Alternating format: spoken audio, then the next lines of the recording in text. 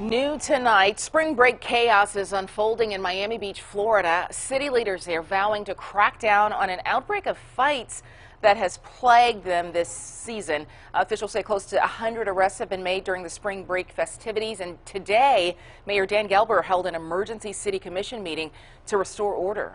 It's just this little area of the entertainment district which attracts these large parties. It becomes like an anything goes area, and it's up to us to put a stop to it. So this is how they plan to put a stop to it, enforcing their open container laws on the beach much more aggressively. Traffic on Ocean Drive will be shut down for vehicles as police monitor the area and use license plate readers to check for potential criminals.